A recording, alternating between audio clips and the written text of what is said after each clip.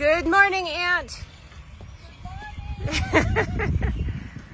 We are bicycling today at the ancient historical park of Sukhothai. We're going to learn all about the old Thai kingdoms and why this is a ruin rather than a beautiful city today. And we're doing it by bike.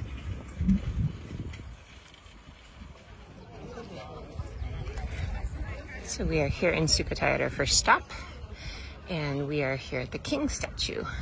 This is King, and I'm going to butcher this, Ramkhamhaeng. I think that's correct, Ramkhamhaeng, and he was one of the great kings of Sukhothai. So this is a little complicated, but Thailand in the past was a number of different kingdoms. So the Lanatai up in Chiang Mai were different than the kings in this part of Thailand. The kings in this part of Thailand established this capital, Sukhothai, as part of their Thai kingdom. So here they established this city in the 13th century, and it lasted for about 200 years, 215 years. And then they moved. They moved to Ayutthaya, which we'll visit on a different day. And then later they decided to move to the current location of Bangkok, and that's the Thonburi dynasty. So kind of moves around a little bit, but by the time we get to the Thonburi dynasty, they united the northern Thais and created what we see as modern Thailand today. Complicated, I know. But just remember that these kings are very important, and as we learn about them, the Thai people even today look at the king as a father figure. As Aunt was just describing, back in the past, the king was basically like your dad. He would even be so kind as to settle disputes between friends. So that's a little bit about the history. It's complicated, but to sum it up, what we're going to see here is the legacy of 8 kings for about 200 years in the Middle Ages. All right, let's go.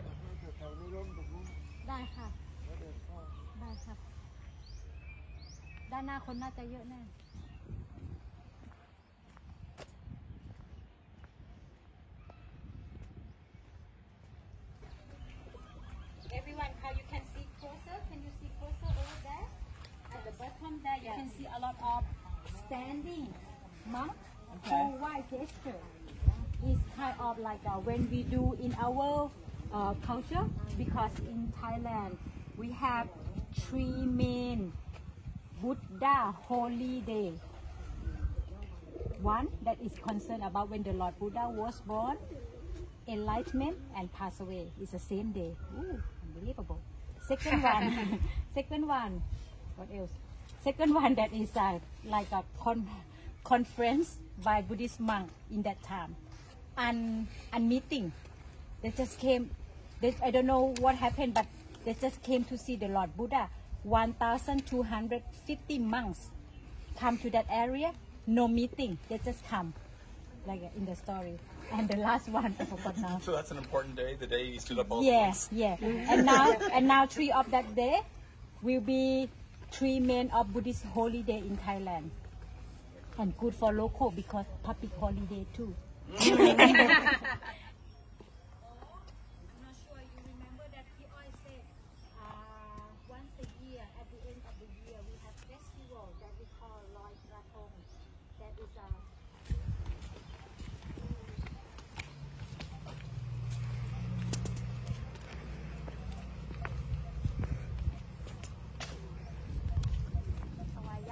Is mean mango in Khmer.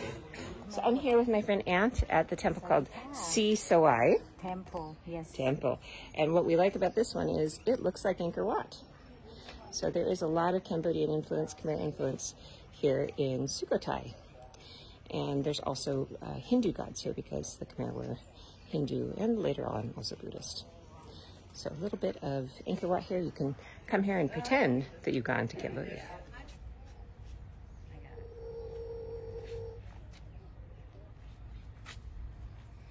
This is a famous temple that has an enormous Buddha in it. The story is that apparently the king wanted to encourage his troops to be brave. So he had a soldier go behind and cheer them on. So they thought it was the voice of the Buddha.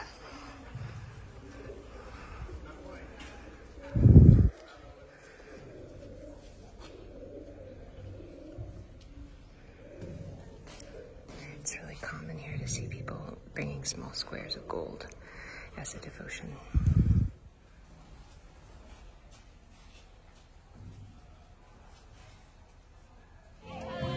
Friends, I am at a wonderful street food fair sort of thing, and I'm eating a green curry with wonderful noodles. And it is only one of many things you could eat here. This cost me 40 baht, which is about $1.20, something like that.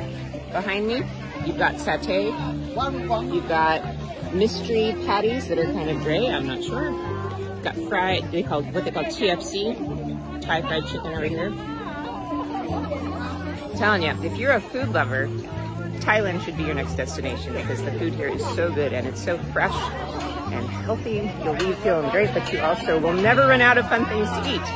So let's have a stroll. We can look at some of the fun things to eat here. I hope you're not hungry because your stomach's going to start growling.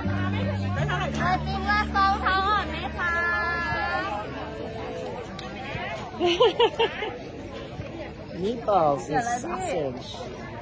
Ooh, smoothies. You could get yourself a smoothie. Mango sticky rice. Donuts.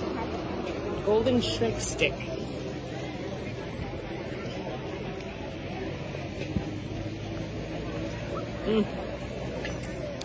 I don't know if that's savory or sweet. It's hard to say. Oh, that's green mango with dip. That's really good. Don't know what that is. Pork rinds that are like candied, I think.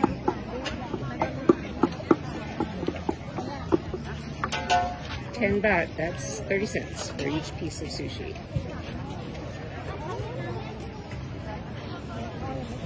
So it's not a big street food market. It only takes place on the weekends, Friday and Saturday here in Sukhothai, but really Thailand is a feast. And it's so inexpensive, it's so fun. So put it on your list if you're a foodie.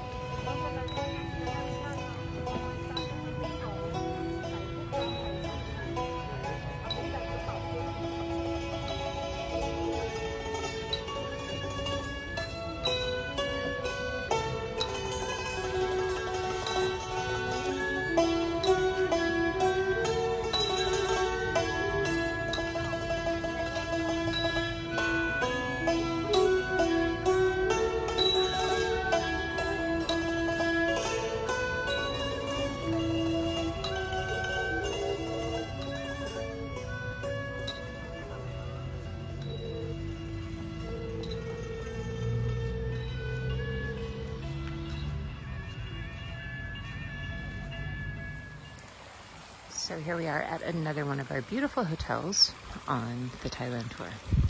This is our Sukhothai hotel. That's the pool, and then this is the massage hut where everybody got a massage today, Thai style. And then all of the rooms are arranged around a little pond. So it's sort of like a wandering river that runs through the hotel complex. It's really comfy, cozy rooms. And really a lot of character. Beautiful garden.